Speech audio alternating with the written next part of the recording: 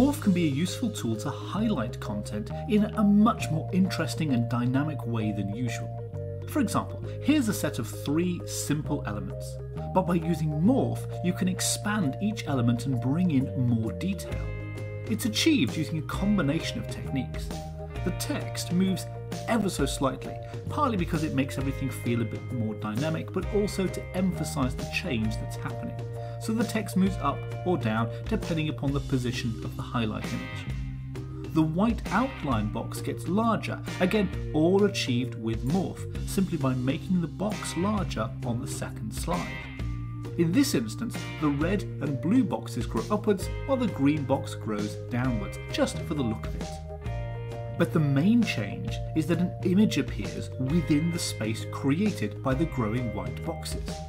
If you look at the edit mode of the slide, you can see these images are off slide initially, and then move down into the correct positions on the second slide.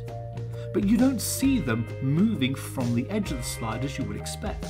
Instead, they move under a masking layer, which uses the background texture picture as a small mask just above or below the white outline box, which is then cropped down on the second slide. As the mask layer image gets smaller from slide 1 to 2, the detail image moves from the edge of the slide to the middle underneath the mask layer, creating a rather pleasing effect of the detail image coming into view. That's a nice way to achieve a detail reveal, but you could also split this effect up over several slides to focus on one element at a time, or, dare I say it, highlight elements on an agenda. This time, the starting slide is the same, with all 3 elements in their overview state, so no detail showing. But on the second slide, only the red content changes, giving focus to that element and bringing in the detail image under the mask.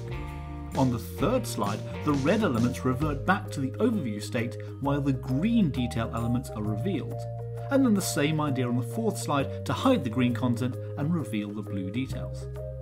Thinking about how to split content up over several slides can result in some lovely effects to move through content, either pacing the flow of information or focusing on what's important on any particular area.